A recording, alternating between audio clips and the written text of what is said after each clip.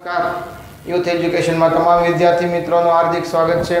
આજે આપણે ધોરણ 9 ગણિતમાં પ્રકરણ નંબર 12 હેરોનનું સૂત્ર જેમાં સ્વાધ્યાય 12.2 નો દાખલા નંબર 2 છે। એ પહેલા એક અગત્યની માહિતી મેળવી લઈએ કે જો તમે પ્રથમ વખત આ વિડિયો જોતા હોય અને હજુ સુધી જો ચેનલને સબસ્ક્રાઇબ ન કરી હોય તો એક વખત સબસ્ક્રાઇબ કરવા માટે નમ્ર વિનંતી।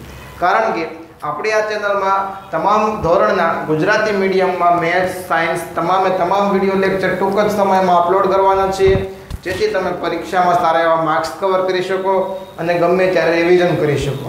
તમામ NCERT આધારિત જે પાઠ્યપુસ્તક આ વર્ષે જે 2018માં લોન્ચ થયા છે ગુજરાત સરકારના, તેના તમામ પ્રશ્નોનું સોલ્યુશન તમને એકસાથે મળી જશે। તો શરૂઆત કરીએ દાખલા નંબર 2 થી। AB ની લંબાઈ 3 સેમી છે, BC ની લંબાઈ 4 સેમી, CD ની લંબાઈ 4 સેમી અને DA ની લંબાઈ 5 સેમી તથા AC ની લંબાઈ 5 સેમી હોય તેવો ચતુષ્કોણ ABCD નું આપણે ક્ષેત્રફળ શોધવાનું છે। તો આકૃતિ દ્વારા આપણે સમજીએ। ધારો કે એક ચતુષ્કોણ ABCD ની હું રચના કરું, A B C D।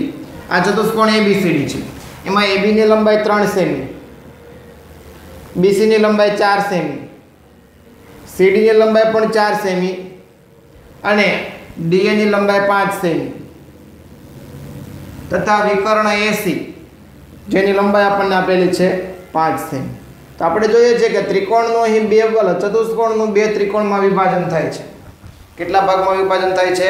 તો કે બે ત્રિકોણમાં। તો આખા ચતુષ્કોણનું આપણે જો ક્ષેત્રફળ મેળવવું હોય તો આપણે એના બે કટકા કરીશું। પહેલા ત્રિકોણનું ક્ષેત્રફળ મેળવીએ, ત્યારબાદ બીજા ત્રિકોણનું ક્ષેત્રફળ મેળવીએ, પછી બંને ભાગનો સરવાળો કરીએ। તો પહેલા જ વાત કરીએ આપણે ત્રિકોણ ABC માટે। ત્રિકોણ ABC માટે એની એક બાજુને A કહીએ, બીજી બાજુને B કહીએ, ત્રીજી બાજુને C કહીએ। તો A બરાબર 3 સેમી, B બરાબર 4 સેમી અને C બરાબર 5 સેમી। તો અર્ધ પરિમિતિ S બરાબર A plus B plus C છેદમાં 2, 3 પ્લસ 4 પ્લસ 5 છેદમાં 2, 12 ના છેદમાં 2 એટલે ટોટલ 6 સેમી થશે, માટે S ની લંબાઈ 6 સેમી। અર્ધ પરિમિતિ મળી ગઈ। હવે હેરોનના સૂત્રની મદદથી ત્રિકોણ ABC નું ક્ષેત્રફળ બરાબર વર્ગમૂળમાં S minus A, S minus B, S minus C વર્ગમૂળમાં S ની કિંમત આપણને 6 મળી, A ની કિંમત 3, B ની કિંમત 4, C ની કિંમત 5 વર્ગમૂળમાં 6 માંથી 3 જાય તો 3, 2 અને 1, 3 અને 2 નો ગુણાકાર 6 થાય અને 1 6, 2 વખત 6 છે એટલે વર્ગ થશે અને વર્ગ અને વર્ગમૂળ નીકળી જાય એટલે કિંમત મળશે 6। 1 નું વર્ગમૂળ 1 જ થાય અને ગુણાકારમાં 1 ન લખીએ તો પણ ચાલે, માટે એકમ આપણો સેમી છે તો આ ક્ષેત્રફળનો એકમ આવશે સેમી સ્ક્વેર। તો ત્રિકોણ ABC નું ક્ષેત્રફળ કેટલું થયું? 6 સેમીનો વર્ગ। હવે બીજી વાત કરીએ તો ત્રિકોણ ADC।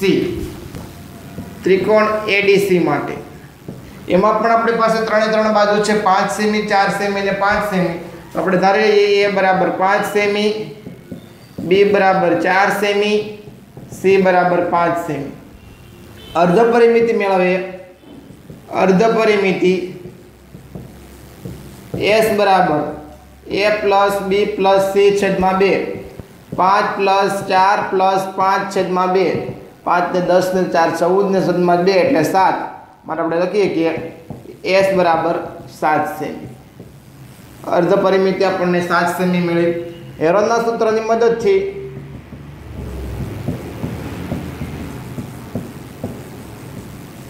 ત્રિકોણ ADC નું ક્ષેત્રફળ બરાબર વર્ગમૂળમાં S minus A, S minus B, S minus C।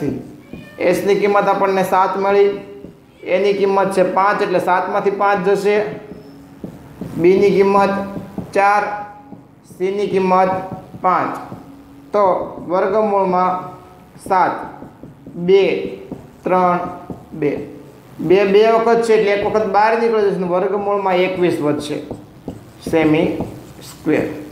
આ ત્રિકોણ એડીસીનું ક્ષેત્રફળ મેળવી લીધું. હવે આપણે અહીંયા જોઈએ તો અહીં જે પહેલા ત્રિકોણનું ક્ષેત્રફળ હતું એ પૂર્ણાંક સંખ્યા 6 તો એમાં વર્ગમૂળવાળી કોઈ સંખ્યા નહોતી, પરંતુ અહીંયા વર્ગમૂળમાં 21 છે. તો આપણે આગળના લેક્ચરમાં વર્ગમૂળમાં 21 નું વર્ગમૂળ કાઢતા શીખી ગયા છે. ફરી વખત આપણે ટ્રાય કરીએ.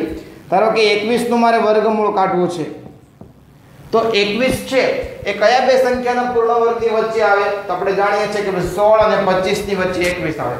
કોની વચ્ચે 21 આવે? 16 અને 25. એટલે કે 16 છે એ 4 નો વર્ગ છે, તો ચોકે 16. કેટલા વધ્યા? તો કે 16 માંથી 21, આપણે 21 માંથી 16 બાદ કરશું એટલે 5 વધશે. હવે અહીંયા જે કિંમત હોય એની ડબલ કિંમત લખવાની, એટલે 8 લખશું. 1 મૂકીએ તો 81 ગુણ્યા 1 કરવાના, 2 મૂકીએ તો 82 ગુણ્યા 2 કરવાના.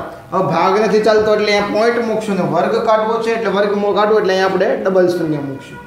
તો 8 છે, ભાગ ચલાવી 81 એકા 81 થશે, 81 ગુણ્યા 2 કરશો એટલે 162 થશે. 500 લગીન કિંમત જવાની છે, તો આપણે 8 પંજા 40 એટલે જો 5 લગીન ગુણાકાર હશે તો 400 ની આજુબાજુ હશે. ધારો કે 6 ની વાત કરીએ, 86 ગુણ્યા હું 6 કરું ગુણાકાર, 86 ગુણ્યા 6, 6 36 વધી 3, 8 6 48, 49 50 51, તો વધી ગયા. તો કેટલા આવશે? 5 ભાગ ચલાવીએ, 85 ભાગ્યા 5, હવે 85 50, 55 25 વધી 2, 8 50 40 ને 2 42, તો કેટલા છે? 425. એટલે 5 વડે ભાગ ચાલ્યા આપણા 425. કેટલા? 75 વધ્યા. પાછા ઉપરથી 2 શૂન્ય મળશે. અહીંયા આપણે 85 ના ડબલ કરશું એટલે 8 દુ 16 એટલે 170 થશે. 1 મૂકું તો 170 એટલે 1701 ગુણ્યા 1701, 17 પંજા 85 થાય, 17 ચોક વાત કરીએ આપણે તો એ પ્રમાણે કિંમત આવશે. તો 17 ચોક આપણે કરીએ, 1704 ગુણ્યા 4, ચોકે 16 વધી 1, 7 ચોક 28 વધી 2, 4 એકા 4 ને 2 6, એટલે 6816 થાય છે. તો કેટલા વડે ભાગ ચાલ્યા? 4 વડે. 4 વડે ભાગ ચલાવો તો 6816, એટલે બાદબાકી કરીએ એટલે પોઈન્ટ પછી આપણે બે આંકડા લગીનો કહીએ તો 21 નું વર્ગમૂળ આશરે 4.54 ની આજુબાજુ થાય. આના બરાબર આપણે લખીએ કે બરાબર ગુણ્યા 4.54. આ જે છે એ આશરે છે. કેટલું છે? આશરે. ગુણાકાર કરીએ તો 4 દુ 8, 5 દુ 10 વધી 1, 2 દુ 4 ને 4 દુ 8 ને 1 9, એટલે 9.08 આ આપણને વર્ગમૂળ મળ્યું. વધીએ આગળ તો આ ત્રિકોણ એડીસી નું ક્ષેત્રફળ, કુલ ક્ષેત્રફળ બંને ત્રિકોણના ક્ષેત્રફળનો સરવાળો કરીએ તો 6 વત્તા 9.08, 6 ને 9 તો કે 15.08 સેમી સ્ક્વેર. મીટર હોય તો મીટર સ્ક્વેર એકમ આવશે, સેમી હોય તો સેમી સ્ક્વેર. મિત્રો અહીં આપણે જો વર્ગમૂળ કાઢ્યું છે એમાં પોઈન્ટમાં થોડો ઘણો ફેરફાર હોઈ શકે, કારણ કે પાઠ્યપુસ્તકની કિંમત જે છે એમાં થોડોક અલગ જવાબ હોઈ શકે. આપણે જે કિંમત આવ્યો છે એ આશરે કિંમત લખેલી છે. આ શું છે? આશરે. આશરે એટલે કે એની નજીકની કિંમત આપણે કહી શકીએ. હવે કદાચ તમે વર્ગમૂળ ન કાઢો અને અહીંયા સુધી કિંમત લખીને પછી સરવાળો કરશો તો પણ ચાલશે. તમને જો સ્કૂલમાં પરીક્ષામાં વર્ગમૂળ કઢાવતા હોય તો વર્ગમૂળ કાઢવાનું, વર્ગમૂળ ન કઢાવતા હોય તો વર્ગમૂળ નહીં કાઢવાનું. બાકી પોઈન્ટમાં થોડો ઘણો ફેરફાર હોય તો એ કિંમત આપણી સાચી જ કહેવાય. થેન્ક યુ વિદ્યાર્થી મિત્રો. આ પ્રકારના બીજા વિડીયોની લિંક નીચે ડિસ્ક્રિપ્શનમાં મૂકેલી છે અને પછીનો એક્ઝામ્પલ નંબર 3, 4 સંપૂર્ણ ચેપ્ટરની લિંક નીચે ડિસ્ક્રિપ્શનમાં મૂકેલી છે. Thank you.